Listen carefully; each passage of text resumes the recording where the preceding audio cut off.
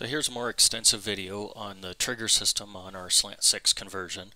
This kind of project is a challenge if any of you are doing this on any old engine. This was originally designed in the 50s, so had points, and hopefully you'll get a few pointers out of here to help you do a conversion of your own.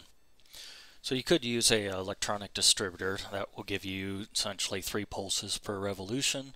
So you'd actually have to maintain your stock distributor for the spark system and realize that you would have a batch fuel system, so all injectors would fire every time. Initially I tried using a Toyota cam sensor, which fit very nicely into the stock distributor housing. This gave me an equivalent of 12 teeth per revolution. Unfortunately, it was an analog signal, so had to depend on the ECU to do the triggering.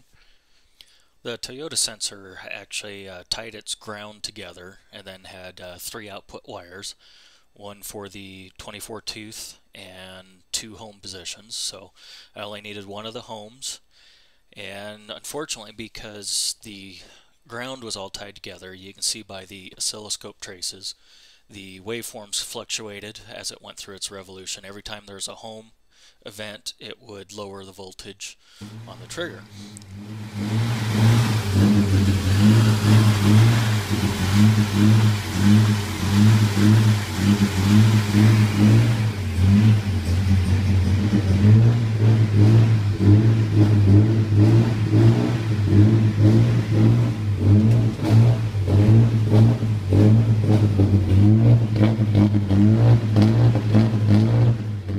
The best I got this to run, it would still occasionally lose track of its sync, which because this is direct fire and sequential injection, could cause some very interesting drivability problems. I even went as far as trying to use some digital pickups, which just means there's a transistor inside the pickup to give a square wave signal, and eventually this wasn't going to work either, so we went to a crank trigger system. I knew it would take me a while to get it to actually fit in this car. You can see I've got 3 belts there because of air conditioning, power steering. This is a 60 tooth, it's missing 2 teeth, and then the distributor had to be modified to give a home signal to the ECU.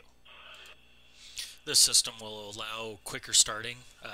The Haltech ECU will actually do semi-sequential and then wasted spark during the crank until it gets its home signal from your modified distributor in this case. Also remember when you're modifying your distributor to get that home signal, which gives reference for number 1 cylinder top dead center, you're going to be removing your vacuum and mechanical advance. Your ECU can do your advance curve calculations, and with the direct fire ignition, that's your best way to go.